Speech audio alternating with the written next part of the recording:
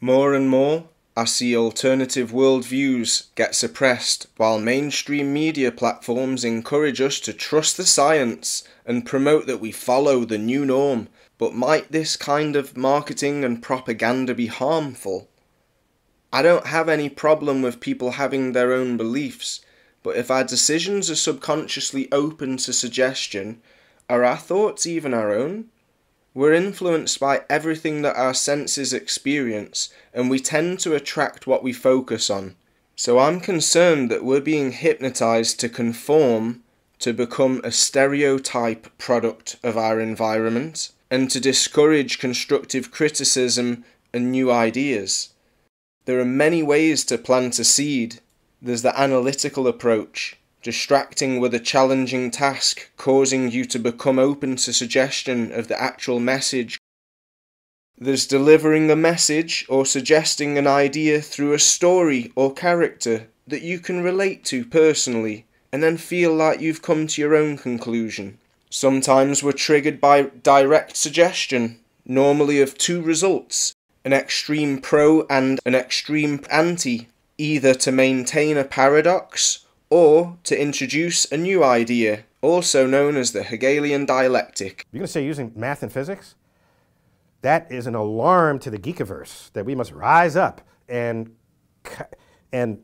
counteract these forces from the dark side that are out there.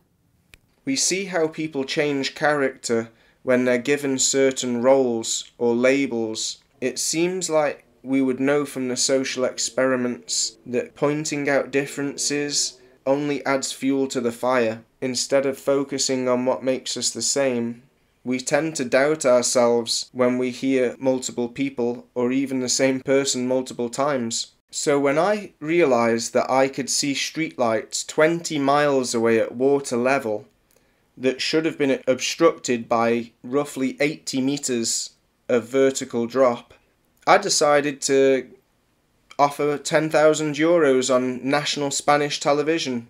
Now, due to the pandemic, I've had to take the offer down, but I think I've proved my point. Now when you look on the news, please pay attention to how many spinning globes you'll see at the start with the countdown. I don't believe that it's pure coincidence that you can find 666 so many times in the globe mathematics. Maybe if we weren't hypnotized with false beliefs, we wouldn't be so confused and find it so difficult to deal with some of the other problems in society. Astronomers sometimes say that space is curved, or that the universe is finite but unbounded. Whatever are they talking about? Let's imagine that we are perfectly flat. I mean absolutely flat. And that we live, appropriately enough, in a flat land. Now if we look at the shadow of a three-dimensional object in two dimensions, we see that, in this case, not all the lines appear equal. Not all the angles are right angles. I cannot show you a tesseract because I and you are trapped in 3 dimensions. But what I can show you is the shadow in 3 dimensions of a 4-dimensional hypercube or tesseract. This is it. So instead of debating beliefs, maybe we should keep experimenting and until verified, keep an open mind.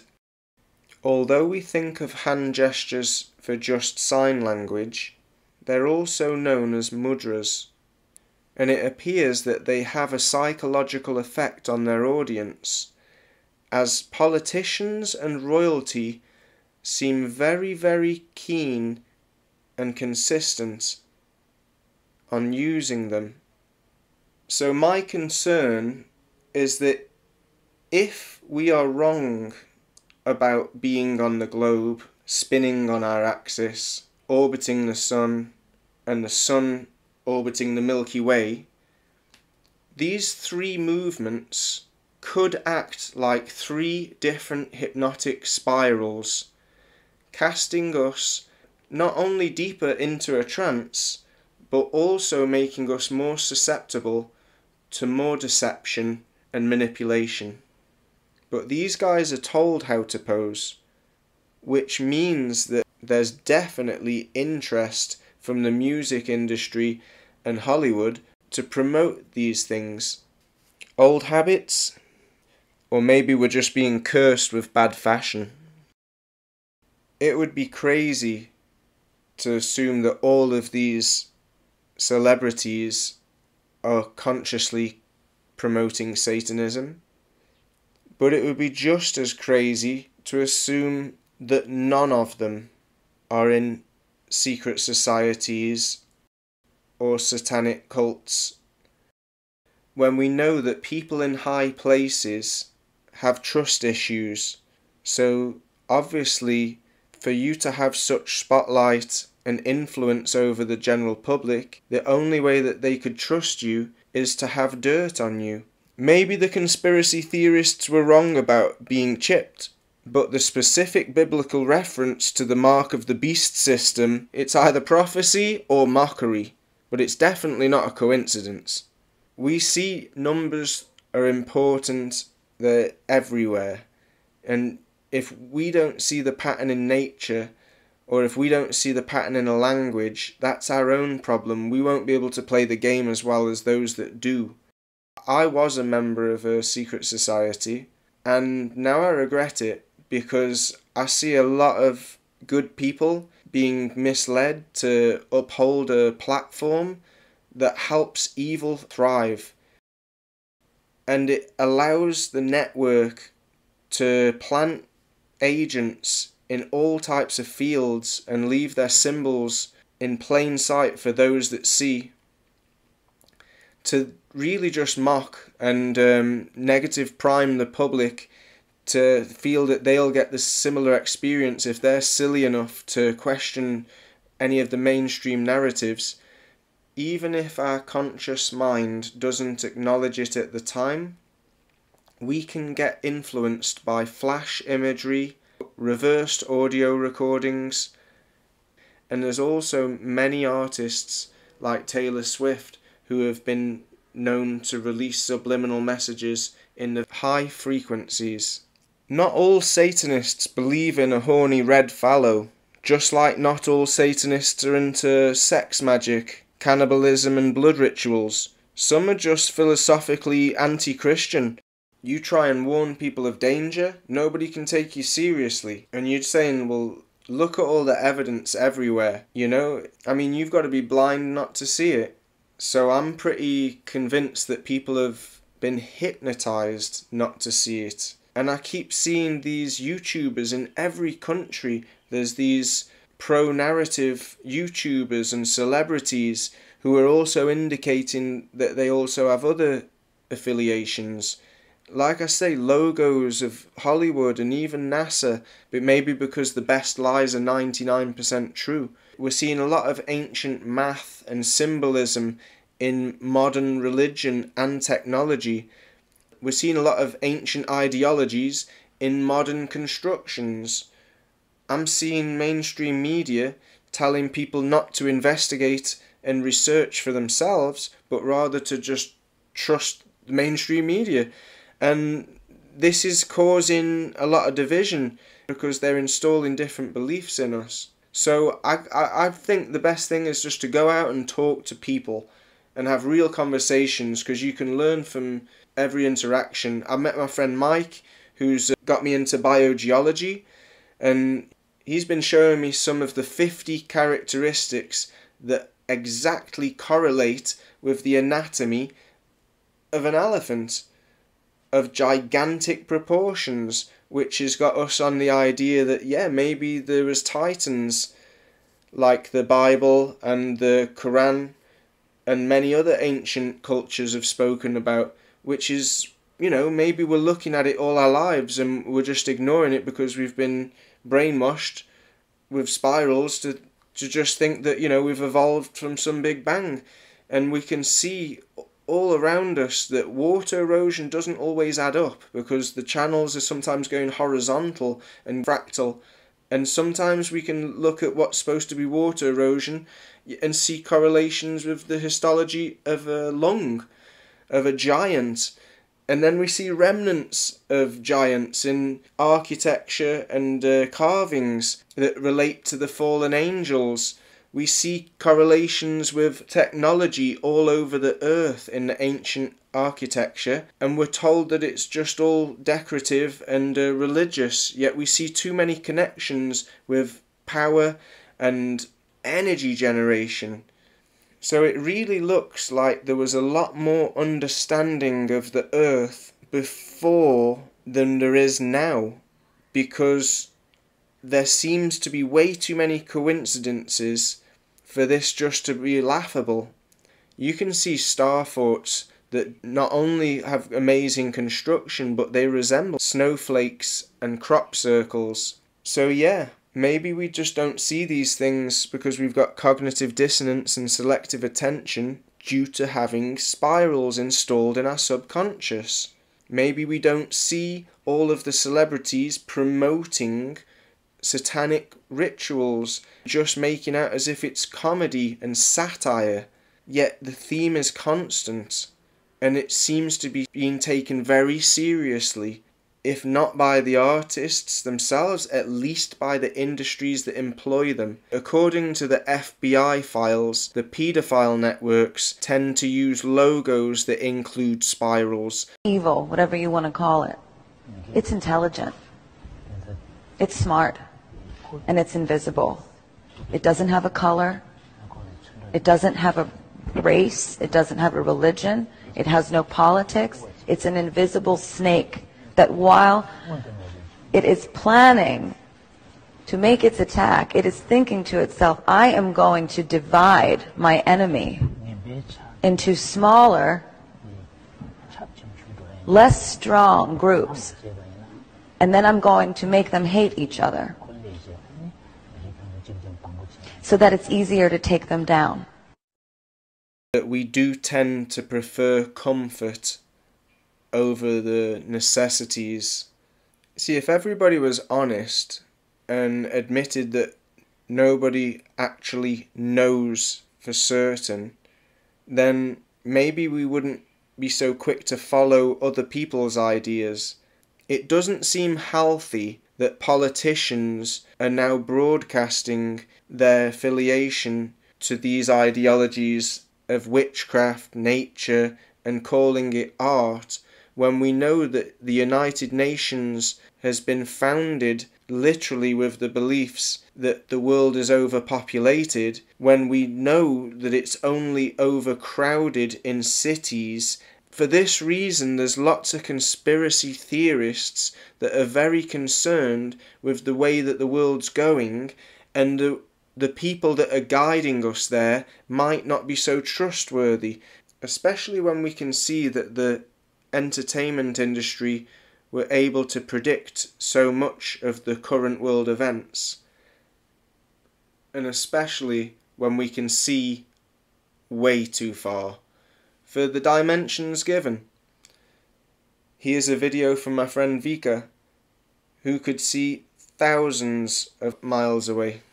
And if you're still not convinced, then please check out the beautiful Bolivian salt flats, Salar de Uyuni, where they've even sent people from Oxford Academic to measure over 100 kilometers, and there's no curvature. I mean, come on, there's supposed to be 781 meters of vertical drop over that distance. To ignore that would make you literally a science denier. And you don't have to be religious to acknowledge that there's over 200 verses in the Bible, at least 9 ayahs from the Quran, and loads of carvings that all suggest that we are being lied to. I'm not convinced by seeing Buzz Aldrin on the moon, or by seeing the International Space Station fly above me. I would expect that the suits would not let X-rays through, and that they'd also not be so flexible. To be honest, I was more convinced by Michael Jackson's moonwalk, because I've seen Argos harnesses for adults, and I've also seen commercials and hairspray to get the floating effect. I'm not convinced that the shuttles can go at the speeds that they say, or that the people could even withstand the speeds that they claim. So there's lots of conundrums with the globe model being different than every other so-called planet in outer space, and there's also lots of contradictions in their own official statements. And you have to laugh at how easy it would be to fool people. But don't take my word for it, look at the official data. Voyager's cameras afforded scientists spectacular close-up views of the Great Red Spot, a storm 3 times the diameter of Earth raging in Jupiter's atmosphere. Voyager atmospheric scientist Dr. Andrew Ingersoll. The Great Red Spot is a counterclockwise rotating storm, sort of like a hurricane, that has persisted for over 3 centuries. I'm not buying it. You know, what we see in reality and what we're shown on television, it just doesn't add up. Especially when you see the same cloud patterns from one year to another, then you should really start to question the integrity of your trusted sources. This is the GOES, Goes West, satellite. Those clouds right in the middle, that line that's going horizontally across, they're not moving, they're not changing, they're not disappearing. Clouds disappear when it rains, Michael. You know all this. Please, be honest. Be honest. You're not Well, I would dumb. say it's probably not raining at the time there. This is the Discover satellite. Let's just watch them clouds that you're believing in. There you go. Wow. There you go. So here we Good go. for you. We have the Goes East satellite. That doesn't look very realistic to me, Michael. Please, you should be able to admit this. Be honest. So this is the Himawari 8, which is in also geostationary orbit. Again, no cloud movements. Oh, what a silly mistake. You think these guys would be better than this? Look at the official imagery that we're being shown.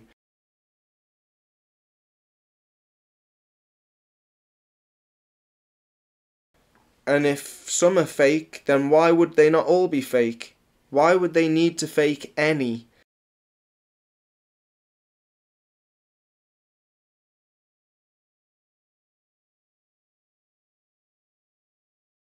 We can go to other official footage and we seem to see the same problem. And if some are fake, then why would they not all be fake? Why would they need to fake any? Why is the moon so dull in certain imagery, but we see it so bright? Why can't we find a real photo of a whole country?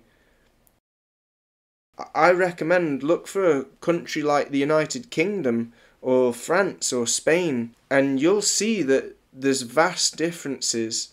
There's absolutely no way that we could see such change with such detail but not see cities, and it's laughable. They even admit that they're using animations. And now they're admitting that the moon is inside our atmosphere. We can't just ignore the idea of Earth's atmosphere being next to a vacuum when every experiment that we observe shows that gas pressure needs a container. We also shouldn't ignore that a railgun can use a laser beam and shoot a target 100 miles away without having to account for curvature or the Coriolis effect. Just like a helicopter can hover for hours in one position, or the Red Bull skydive could spend 3 hours above New Mexico without having to worry about landing in a different place. And you can clearly tell that they faked the curvature with a fisheye lens. Yeah, every lens. Yeah, imparts every lens. Some distortion. So there is some distortion. Yes. So when someone claims that they've seen the curvature, ask for a photo. And just remember that even the Virgin Galactic showed convex and concave. So I recommend doing practical experiments, which is the best scientific method I know of. But many people just ignore practical experiments and depend on the different explanations as excuses for seeing what we see in reality. We all can learn about the phenomena of light refraction and mirages. When we make repeated observations, we can observe that the horizon is an apparent location due to atmospheric refraction. We see things get stretched and squashed, and the horizon being an apparent location due to optical illusions due to atmospheric conditions. But what we don't see any distortion to objects on a clear day when we do see too far.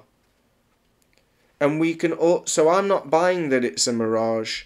I'm not buying that it's a mirage when National Geographic and the Discovery Channel claiming to have proven curvature when their own footage clearly shows that they are mistaken or intentionally dishonest, blatantly reading off a script or always promoting official narratives and ridicule practical experiments and be in the trending section. The science speaks for itself. You can either believe in what you've been told, look for an explanation in a book, or you can make the experiment yourself. This field of research could tell us a lot more about the nature of our reality. I mean, cymatics is like looking into another realm. It's like looking into the other dimension, taking a glimpse into another dimension. They're already using it to try and decipher what dolphins are saying, and they're building languages. They're also using sound to visualize what dolphins can see. People ask if the Earth is flat, what's underneath? There are many explanations and even experiments that can demonstrate how alternative worldviews could be possible.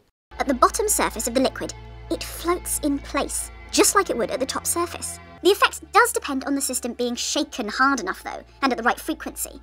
If the vibrations get too small and gentle, the ball and the liquid will eventually fall. But get the shaking right, and that is how science can lead to a boat floating upside down on a levitating layer of liquid. Just like the game Pac-Man, where you go off one side of the screen and appear on the other, different people can have different explanations and even predictions, but you can't know for certain unless you manipulate. Whatever shape Earth is, maybe we're only able to see the physical plane of existence, like we see the sand or water form patterns in cymatics experiments. But we don't see the entire pattern of the magnetic field unless we glimpse into that dimension with a ferrocell lens.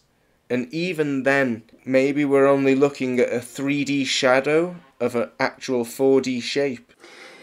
I wish you could actually see this in person, because you literally do have over 3 inches of depth on a ferrofluidic solution that is less than 1 micron thin. These little black hole-looking formations over here, that's either pole respectively. Just like we can only partially see a magnetic field, maybe we're only able to partially see the moon, sun, and stars. An electron does not exist in only one location around an atom. It actually exists as a wave. And what that means is that there are volumes around the nucleus of an atom that an electron will fill in. A single electron can actually be an entire sphere around the nucleus of an atom, or these orbitals, as we call them. But again, I caution you, nothing's actually moving around like a planet around a star. Some of these orbitals are shaped like dumbbells, and a single electron actually fills out a volume that looks like a dumbbell, or sometimes they look like a disk. So despite our depictions of atoms with, the nucleus in the middle and electrons going around the outside, reality is nothing like that. Electrons form these volumes, and some of those volumes even go through the nucleus. Some of these dumbbells actually have electrons existing inside the nucleus as well. What an atom really is far more complicated than our artistic depictions of it, far more mysterious. So yeah, we could be looking at a reflection, or like they say, a shadow of a higher dimensional object projecting into our dimension. At different times of the year, we can all observe Venus either before the sunrise or just after the sunset, extremely bright in the blue sky, which suggests that it cannot be positioned in between us and where the sun is, as we're taught to believe, as that would mean that we're looking at the dark side, and it's clearly as bright as any star in the sky. Not only do we still see constellations like the Big Dipper still going around Polaris in exactly the same place, the stars haven't changed position in thousands of years, as seen in the constructions of the ancient civilizations.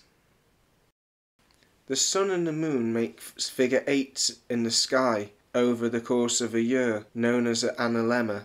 Why is it that we don't see this in any of the constellations, considering that we're supposedly on the other side of the sun?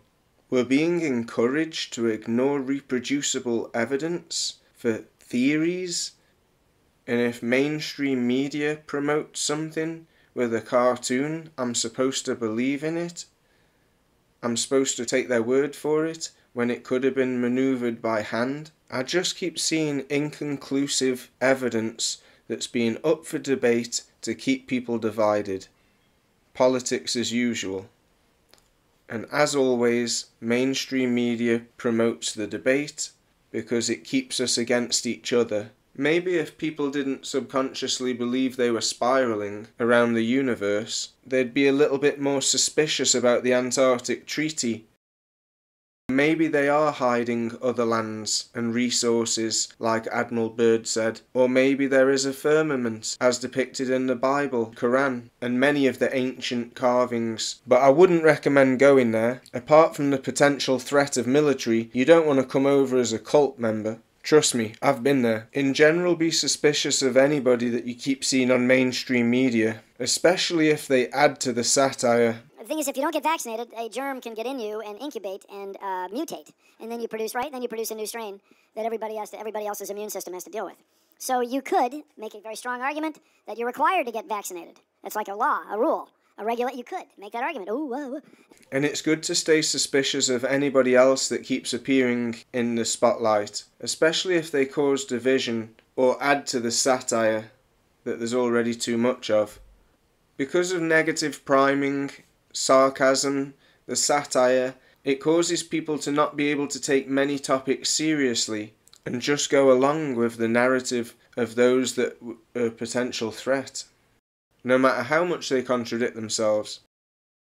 We just seem to put a lot of faith in technologies of people when there's other technologies already out there that have been going for quite a while that nobody seems to be aware of, and nobody seems to be worried about the other effects on us, on nature, and everybody's worried about carbon and everybody's worried about viruses, but nobody's worried about toxins. Nobody sees the damage of toxins, and that could be other causes and other explanations, and that maybe we're not always being told the truth, and that sometimes there's a lot more financial gain behind a theory, and why the majority of sequences have to be generated, and they even admit that they only put a small percentage, could possibly mean we've got a misdiagnosis, or maybe the original interpretations weren't 100%.